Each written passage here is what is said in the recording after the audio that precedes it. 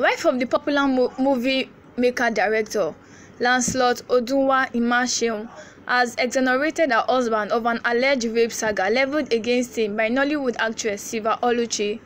Mrs. Aimua Lancelot, in a note made available to omonaijablog.com, supported her husband and condemned the actress of trying to rubbish the good work, legacy and brand that her husband has built for the past 25 years, and also trying to influence her unknown friends to come out and testify against her husband.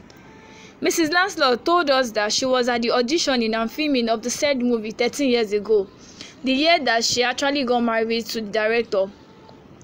She said from the beginning to the ending of the said movie, she was in the same hotel that Sylvia claimed she was as a new wife of Lancelot, and that many people were coming around to greet her being a new wife of a popular movie director. She wrote, "I stand strongly against rape, violence or any form of molestation, be it male or female.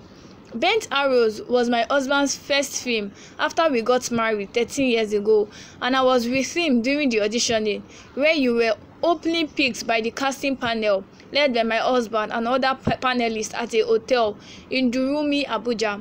I was also present during the filming to the last day when my birthday and cast party was celebrated.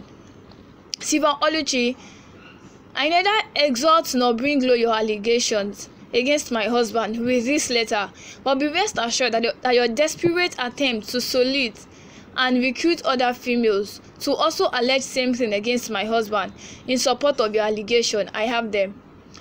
When the chips are down, you will understand in full what I mean. Sylvia, stop losing sleep whether I was on that set or not. Remember the scene shot at Mrs. Insang's house. We had a little prayer meeting, and I specifically made a prayer request with one of the major cast in attendance, and to the glory of God, it has long been answered. If your issue is with how long I was there, were you filming in my husband's hotel room, or were you on set to monitor a newly wedded woman's movement? In all this, you and your cohort can be rest assured that I stand firmly with my husband. I am a mother of 4 girls, a practicing accountant. If any of my bosses ever molested me, I would never go back to them to ask them for favors or any kind, talk less of being cordial with them over a period of 13 years. Dear Sylvia, please be guided. To everyone standing and running with Sylvia, well done.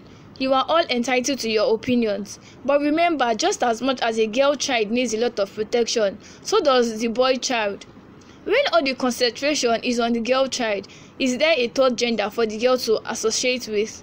No wonder there are so many broken homes. No wonder so many damaged men roaming the world.